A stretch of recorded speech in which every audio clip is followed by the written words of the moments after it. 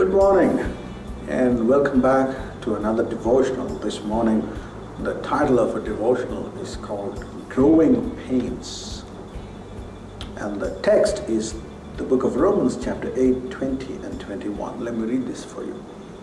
For the creation was subjected to futility, not willing, but because of him who subjected it, in hope that the creation itself will be set free from its bondage to corruption and obtain the freedom of the glory of the children of God. Let's pray. Father, help us, O God, to understand that when you work in our lives, when you expose things, when you bring things that we thought we had conquered, and then when the stressors come, the triggers come, oh Lord, help us to know that you're working for the future glory in our lives. In Jesus' name we pray. Amen.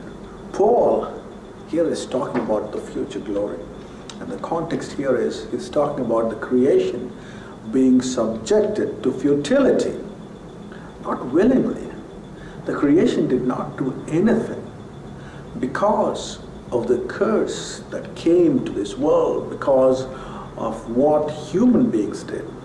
The creation itself goes through birth pangs, situation where it is subjected to futility and it's hoping for its liberation.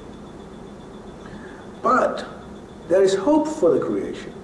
As well as people, we have hope in this world.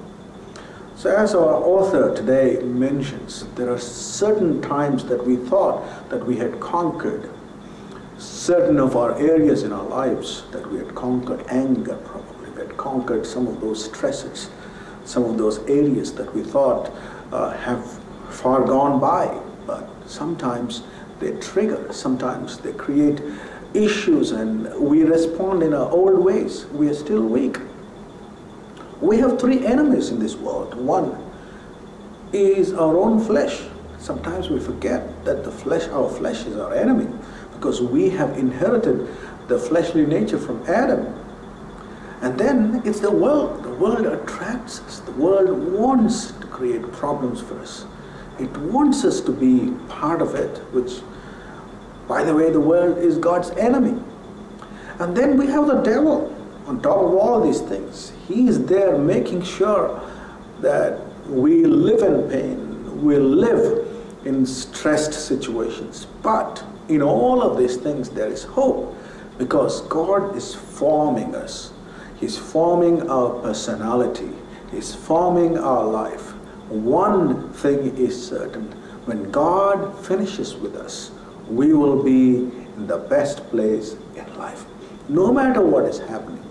My brother and sister, are you going through some of these growing pains in your life? And all of us go through them, because none of us are perfect. All of us are weak. But in the midst of these three enemies, our flesh, the world, and the devil, Jesus Christ, who came to this world as a human being, he died for us, and he was resurrected, and he ascended at the right hand of the Father, and he has given us authority, and he's given us strength to be strong in him. Let's pray. Father, I pray that your strength may be given to each one who is going through a stressful situation at this moment. That, Lord, the outcome of everything, no matter what they're going through, will be what you want them to be. In Jesus' mighty, matchless name we pray. Amen.